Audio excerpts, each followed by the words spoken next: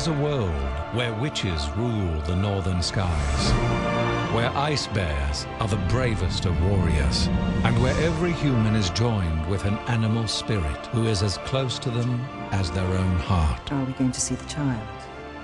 I should think so. But this world is dominated by the Magisterium, which seeks to control all humanity, and whose greatest threat is a golden compass and the one child destined to possess it. What's this? It's the golden compass, Lyra. I feel you're meant to have it. But what's it for? It lets you glimpse what is to come. It's of the utmost importance, perhaps to all creation. Who's she? Dunno. I have to go back to the north very soon. Perhaps you should come along. Me? Go to the north. North? It's cold up there.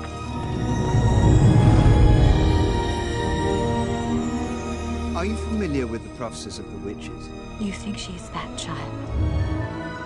When you were leaving the college, the Master of Jordan gave you something, didn't he? Give it to me. I don't want to. And it's her. She's running the Magisterium. I'll find you, Lyra.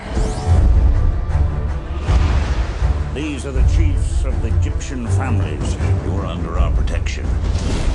If I was on the kind of scout that I reckon you're on, I'd hire myself an armored bear.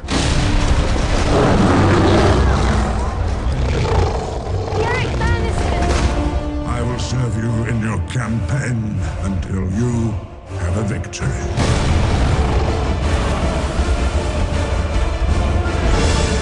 She is in possession of the golden compass. She must be found. The Magisterium seeks to control every world. You will need all your skill and courage.